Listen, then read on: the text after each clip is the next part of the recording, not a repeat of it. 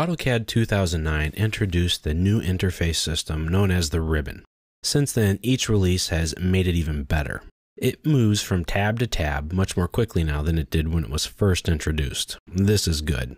The ribbon is your main source of commands and drawing tools. It groups similar commands together. It also groups the commands by workflow, meaning that the commands in a tab or panel are often executed in a series. The ribbon, which is right here. By default, it is stationary at the top of your screen. It's made up of tabs. We have Home tab, Insert, Annotate, Layout, etc. The main tab is your Home tab. This tab has several different commands in it that are used regardless of your design industry or project. These commands are also amongst the most commonly used. In each tab has a panel. This is the Draw panel, Modify, Layers, Annotation, etc. The panels contain the commands and tools that you will use. Panels, like the tabs, are grouped by similar commands. For example, the Draw panel, here on the left, has the commands in it that you need to use to draw lines, polylines, circles of different types, arcs, etc. If you're creating new content or new line work, you're probably going to use one of the commands in the Draw panel.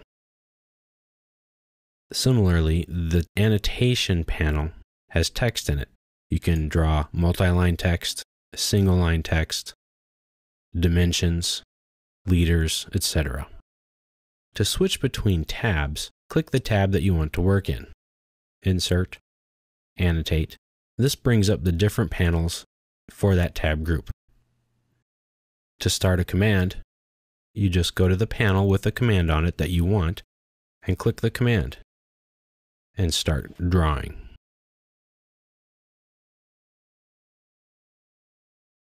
And there's a dimension.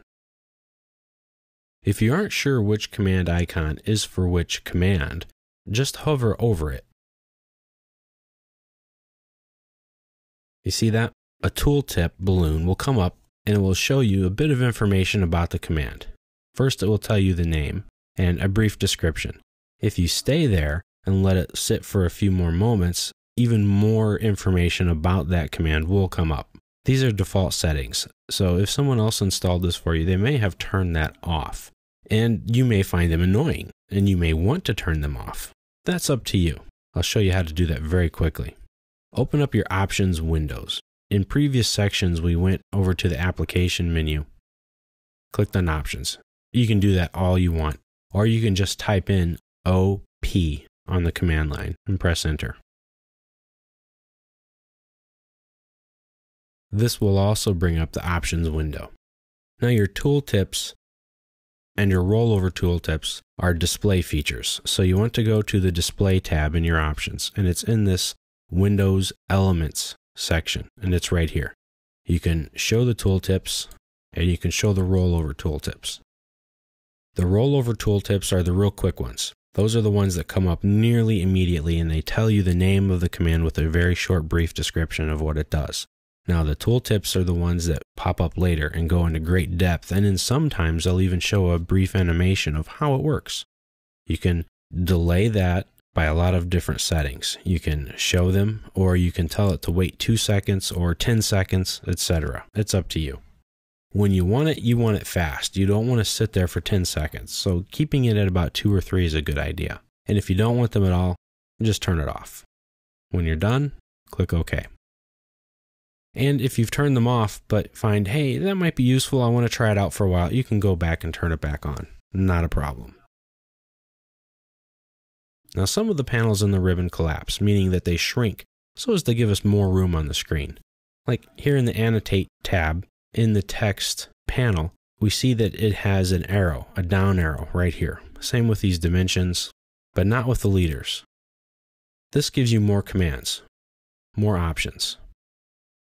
It does this to save space. As you can see here in the dimensions, there are a lot more commands that are available.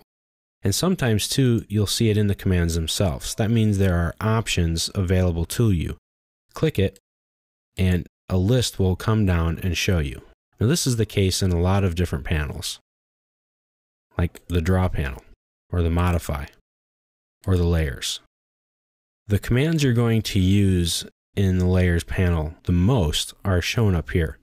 The ones you're going to want to use but not all the time will be down here. Same thing with Modify and with Draw. So if you see that arrow, click it. That means there's more options available. It just opens up a different flyout panel.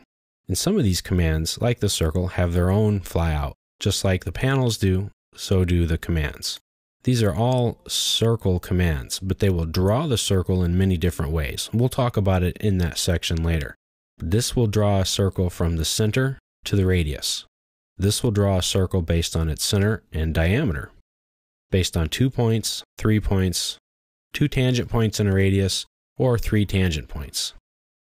You'll find that this is true in a lot of different other commands. Some of these flyouts have different commands in them, like a fillet, chamfer, or a blend tool, or a trim or extend, etc. Some of them will populate it with a big long list, like in the layers here. So that's how you get to any of your commands in the ribbon. You find what you want, you click it directly, or maybe there's a flyout, and then you just click it, and you start your command.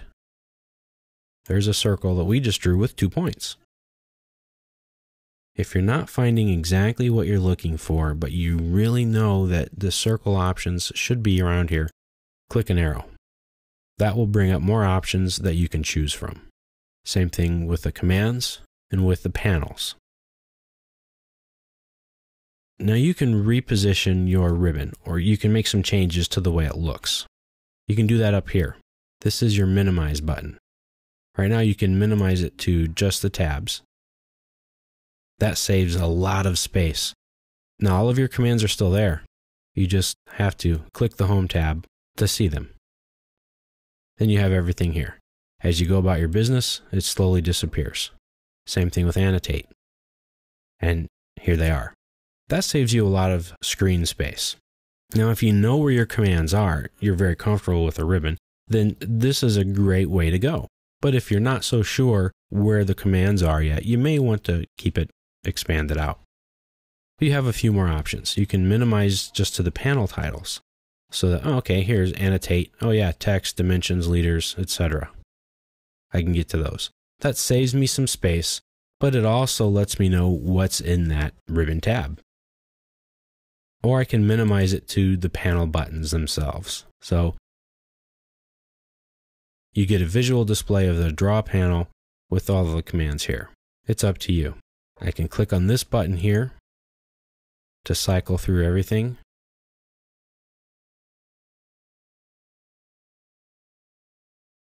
Or just to return it back to normal.